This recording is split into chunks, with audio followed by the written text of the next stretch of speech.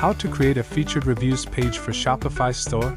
First, let's create a new page to display the reviews. Click Add Page. Now, add a title for your featured review page. After that, click the HTML icon at the corner to switch to the HTML view.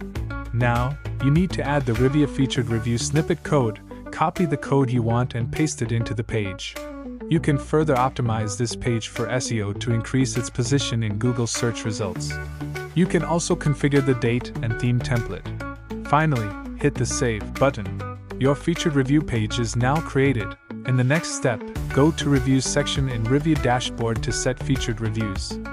You can mark individual or multiple reviews as featured by simply clicking on the Set Featured option. Remember to check how your featured reviews page looks.